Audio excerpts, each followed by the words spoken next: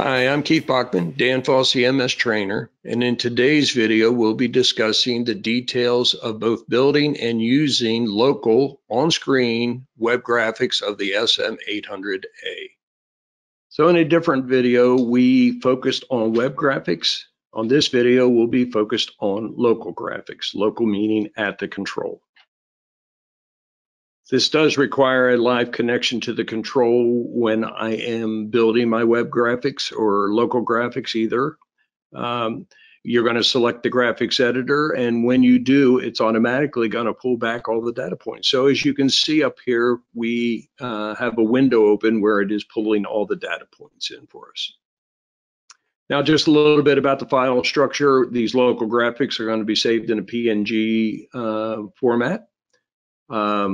So that's what we are required to use as PNG. And on these local graphics, we are allowed to have up to 5 of those.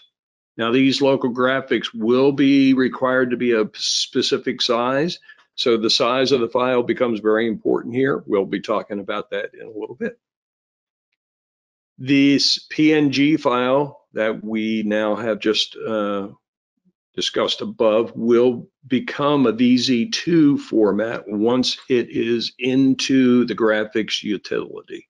So as we're building it, it will take this PNG file and make it into a VZ2, and that's how the process works inside the graphics editor. So these data points will be overlaid and displayed in real time. That means that if I have temperatures, pressures, I'll be able to see them in a real-time setting. Once the overlay is complete and the project is saved, these type of files, the VZ2 is the one we're talking about right at this moment, will be packaged into a DPJ. Now that DPJ indicates that it is a project file. So what it does is it takes the VZ2 and all the data points we overlaid and makes them as one package, and that package is shown in a DPJ type of a file. So you'll always have part of this package a DPJ file, and then along with that will be this VZ2 for the locals. Now you could have both because when we're building this graphics, we build the web and we build the local together. When you export the files, if we do want to take this file and we want to export it out of the control, because that's where the files now exist, inside the control, inside the system manager, it will be extracted or exported in a zip format. Now that'll end up being in your download files, so that's where you can then take it and store it in a specific location so you have it for future reference. Now the important part of wanting to have your file available for future reference is to recognize or realize that these initial formats, this PNG in particular that we're talking about here, is not part of this zip file. The PNG itself does not get saved down to the control. That means you will have to keep a copy of it localized on your computer. If you wanted to get in and rearrange or relay out the actual drawing, you would need to have your PNG, and then the way that you'll have it available to you is if you keep it stored on your computer. So a real quick flow, we're talking local. So that means that local on the control, we're going to have to use PNG. The PNG, when it is into the graphics utility and its building process, will become a VZ2. Here's the overlay data points that we're going to be overlaying. When we do that and we do a save, that means we'll have the VZ2 with the data points. These two combined, that's when it becomes a project file. And now this project file will get loaded to each of the controllers. If I have a host network with these 4 different controllers, each will receive its specific, I should say, package, and that way that localized graphics is residing in each of those controllers. If I start brand new, you can see that I could build a new one. I could open an existing one. So this is where I would be able to look at how the options available to me from the building perspective. This is the data points that are have been pulled out of each of the controllers. Up here, I can either do local, which is what we're focused on today, or I could do browser view, which would be a web type of graphics. And then here, if I do have local, I have possibly a host network of multiple units, and this would list them all out for me.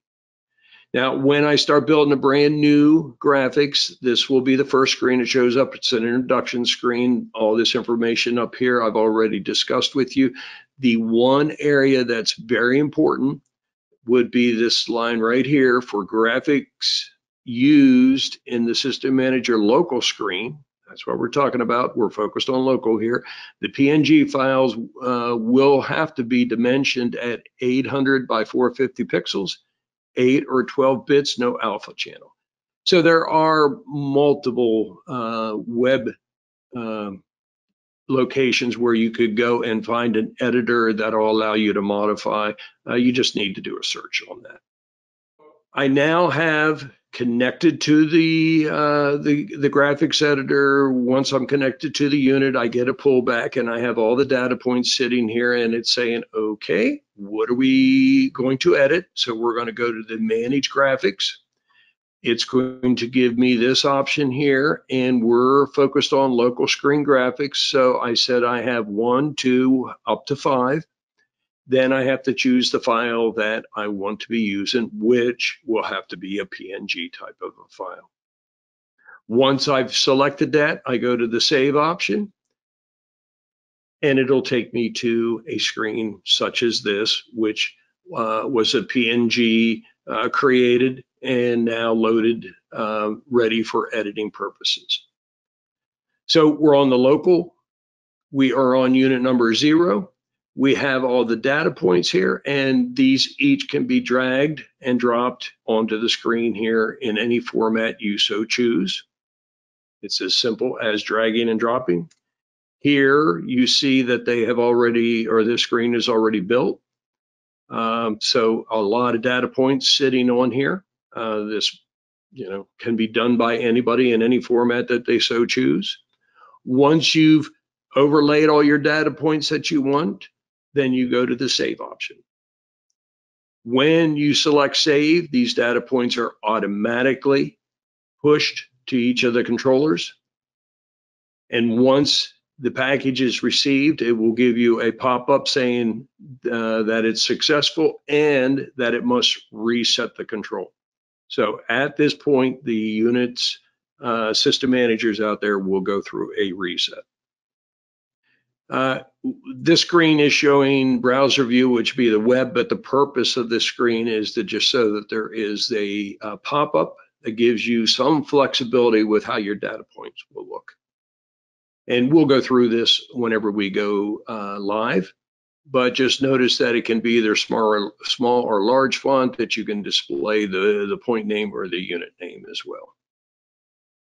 Now that's all done with a left double click on the unit. Once I do that, it will change, and then any subsequent ones that I pull and drag and drop over will be laid out in that same format. I want to export, which I highly recommend that you do.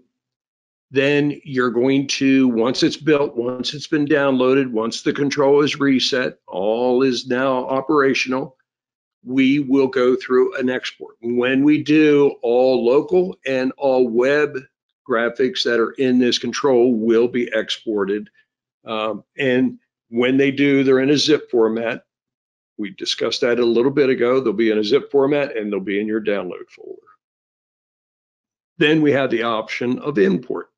Now, when we have an import, why would we use an import? Well, if I had a controller that I replaced and I now loaded in the database, but the database and this file, this graphics file, are not together. They do not package together. So I first do the database, followed by importing the graphics. So it's very important, as we just looked on the previous slide, that you export and you keep the file saved. So if in the future we would have to possibly replace loading in the graphics. All right. So we're now live on a control. This is one that is my demo unit sitting next to me. I'm on a network, so this would be very similar to being at a job site or calling into a control from remote, either one. We are now going to go into the graphics, so I'm going to go over to the menu and we're going to go to the graphics editor. As you can see, it was pulling in the data points. Here all the data points sit. And we want to build a localized graphics, but because I am now into a control and it's saying, okay, let's go ahead and build this, I'm going to go to the manage the graphics. And you can see that there's nothing been selected. I'm actually going to put 2 local graphics into this control just to give you a perspective of more than one graphics. I'm going to choose the file. You will, prior to this, have your PNG file somewhere on your computer, right format, 800 by 450 dimensions as it's required. And I can go to either one of these and say open. So now you can see I had the rack one displayed here. I'm going to go and grab a second one. Now the only thing you'll see here will be PNGs. And now I have both of those selected. So I'm going to do a save, and in doing so, it populated that PNG, and it now converted it to a VZ2 as we've been talking about all along. Now to build, I'm going to go over and say I want to go to the analog sensors, which will be temps, pressures, and those type of items. And here would be my discharge pressure. And it's as simple as dragging and dropping the discharge to here. And you want to center it into the option here. Now I'm going to left click and I want to go to a larger font because I want it to be a little bit larger in there. So this is what I referenced about left clicking. And we got discharge now in a larger font. So now what I do following that will be the same. So as you see, when I drag this over, it's in that larger format. And how about drop leg? And I'm looking over here and I don't see it immediately. A very simple way for you to find things is to quickly put it in a search. Here's the drop leg pressure. I bring it over and I put it into position. Now, any of these can be adjusted by using the arrows on my keypad, or keyboard, I should say. And as you can see, I can adjust them to center them in there. There's no grid on here, so there's no snapping to a grid. You can freelance them into position. So now when I go to these devices, I want to look at the U17, but you can see there's so many different variables in there. How could I streamline this? I would go up here to search and put in U17. And now you can see that all these case controllers are strictly showing me the U17 thermostat controlled air, and that is what I want. So I would bring this over. And you can see that I have now just the numeric value, but I do want more. So I'm going to left click again, and I'm going to say, well, give me the name and give me the units. So now you can see I got the name. And I can now just go right down the line and bring these over. And many times it might be easier. I find it easier to just simply pull them over. And of course, you can see 3-1, 3-2, 3-3. Here's 4-1, 4-2. And so you keep yourself organized. But now I find it easier to go and align them in this fashion once they're over here. Again, everybody has their own way of doing it. Always remember that I can very quickly and easily use my arrows on my keyboard to fine tune the alignment of these. I'm just doing these by hand, by my mouse. I just wanted to give you a good feel of how the process takes place. So this was the first drawing that we did, and I'm going to stop there with that one. I am going to go to the second drawing. and it is a store layout. As we can see, things are much tighter, much smaller in format here. But if I wanted to possibly do the exact same thing here, let me just pull that out and make this go to devices and go here, and there's that U17. And again, I'm going to go up here and say U17. And if I wanted to start here with A31, and let's say it's these cases right along here, the normal procedure that we use would be this, but notice how big it is. I would never get everything to fit. I'm going to double left click. I'm going to go to the small format. I'm going to remove all these items. So now you can see that I can take this and I can just start placing them next to it. And again, you might prefer to just bring them over first and followed by alignment second. What happens, or how do I know which one is which? You can see when I hold over top, it shows me that it's 3-1. Now I can quickly align. I can use my arrows on my keyboard, and you can see how I can just ever so slightly move that one. So now I have those on there as well. So now I have, let's just say that I've built a complete setup on both the VZ2s, both the pictures that we want so far are both the graphics that we want. And because I am happy with what I have, I'm going to do a save. With the save option, it now is being pushed to the control. You can see successful. Click to restart all of the, click yes to restart all the controls. Now in this particular one, I only have a single control, but it is right now being reset. So this localized graphics does reside down there. Now, because it's localized graphics, I cannot see it from here.